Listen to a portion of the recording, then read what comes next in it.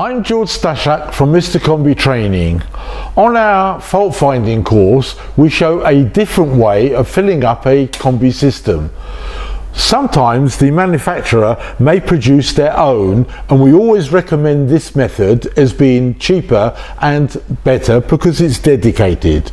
But quite often installers will make their own filling loops, which will comprise of a non-return valve, a piece of pipe, an isolating valve, a flexible hose and another isolating valves. This can look as a Christmas tree. A different way is by using a pressure reducing valve set at 1 bar, because any house 3 bedrooms or lower, that's the new pressure we use. If it's more than a 3-bedroom dwelling, the pressure gauge would be 1.4. With that screw, anyone, the end user or the installer, can simply turn the valve on, knowing the gauge won't go above 1 bar.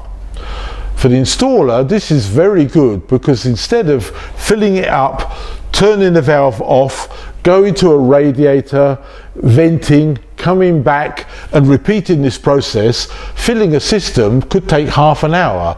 Now they just turn it on, go to each radiator as required, vent the system, come back, turn off, and then put the boiler through its venting program. And that's what we teach here. Thanks for watching our video. Give us a thumbs up, press the subscribe button and ring the bell for notifications on our latest video. Our website has more information on hands-on courses, books, DVDs and apps. See you soon.